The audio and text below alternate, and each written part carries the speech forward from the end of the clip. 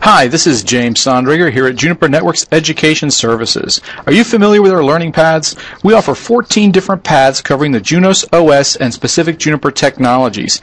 Each path shows the courses we offer and the relevant certifications in the order we suggest to maximize your learning. Just visit www.juniper.net/learningpaths to get started. When you click on a track, you'll see all the courses in that track and the associated certifications. You can click each course or certification to view more details. If you follow a learning path, you'll get the most from your training with Juniper Networks. Now, let's get to your Learning Byte. Hello and welcome to the Request Support Information Learning Byte. I'm Gordon Mosley with the Education Services Department at Juniper Networks. Let's get started.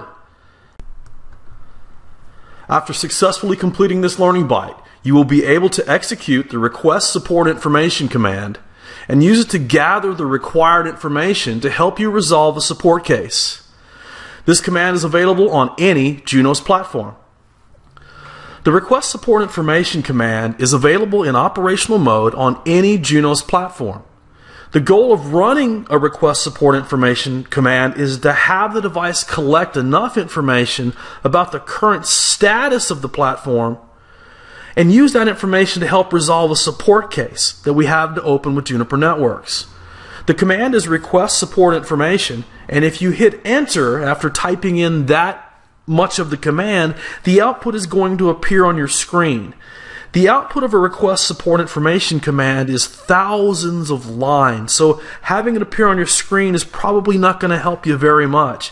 So it's common that you see a Request Support Information followed by a pipe save, because we want to redirect the output of this command to a log file, and then we can copy that log file from the platform and send it to Juniper Networks when we open a support case.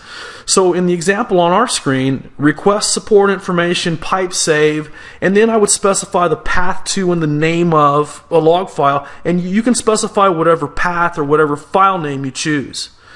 If the file is too large to, let's say, copy off the device and upload using the tools you have, you can use the operational mode file command to compress the file down to a more manageable size. When you execute the Request Support Information command, it begins to step through a series of operational mode show commands.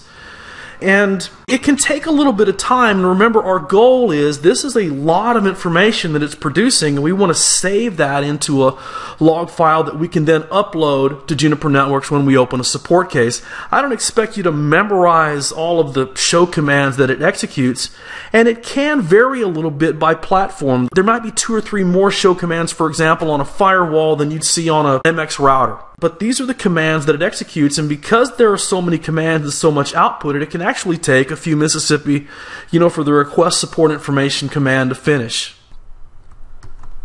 I've secure shelled into an EX series switch, and I'm going to run the Request Support Information command, and I'm going to hit enter. Remember, if I just hit enter at this point, wow, I'm going to get quite a bit of output to my screen, but again, having it on my screen is not going to do me much good in resolving my support case. So this time when I run it, I'm going to include the pipe save as we saw a little bit earlier, and I'm just going to send it somewhere on the local system, and I'll use the rsi.log file name, but remember, you can use whatever you'd like, and I'm going to hit enter.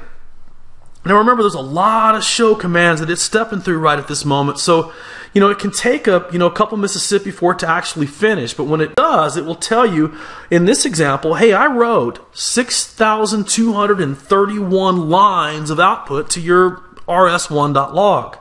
I can actually see the contents of the file.